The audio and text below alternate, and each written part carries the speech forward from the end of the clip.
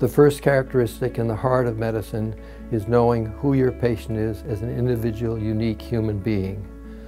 The second thing is to value every member of the team, starting with the person who might be even cleaning the room, making it safe for the patient, up through the nurses.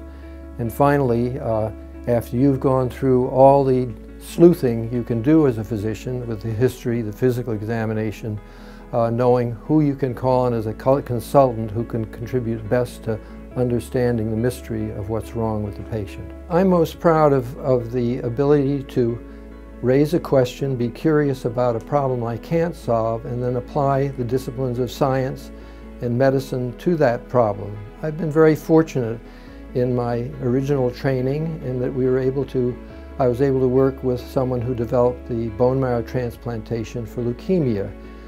Dr. E. Donald Thomas went on to win the Nobel Prize. I would always ask the burgeoning physician to pay attention to who their individual patient is. Knowing the patient is the aphorism of if you ask the patient what's wrong, they'll tell you the diagnosis.